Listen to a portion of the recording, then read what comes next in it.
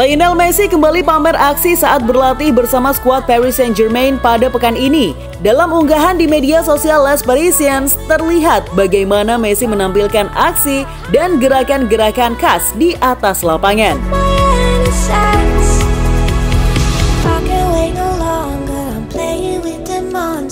Everything that brought me alive, going wrong like nonsense, playing with the monsters.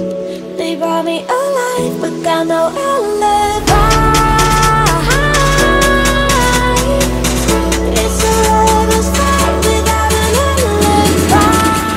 Bahkan di momen latihan kali ini, Messi berhasil mempermainkan rival abadinya yang sekarang menjadi satu tim, Sergio Ramos, saat sesi latihan PSG. Dalam game rondo, Ramos yang menjadi kucing pun mencoba mengejar bola di kaki Messi. Namun hal itu gagal. Messi terlihat sedikit menggocek saat Ramos berusaha merebut bolanya.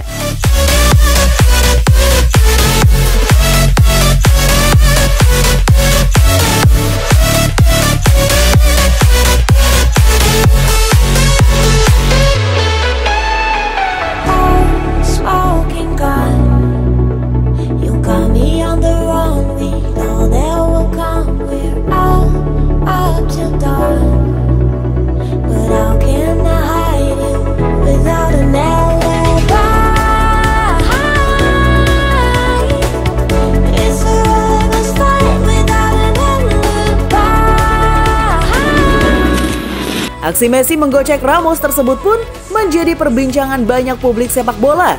Messi dianggap mulai nyaman berlatih dan bermain bersama Sergio Ramos. Terlepas dari itu, Messi benar-benar menunjukkan kelasnya di latihannya kali ini.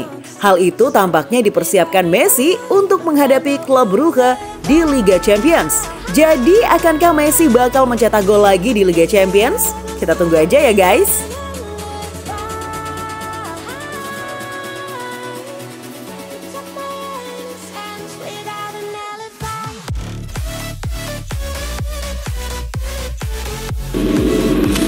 Informasi terupdate dari dunia sepak bola bisa kamu dapetin di sini. Jadi, pantengin terus FGD Studio ya. Jangan lupa subscribe dan sampai jumpa di video berikutnya. See you, bye-bye.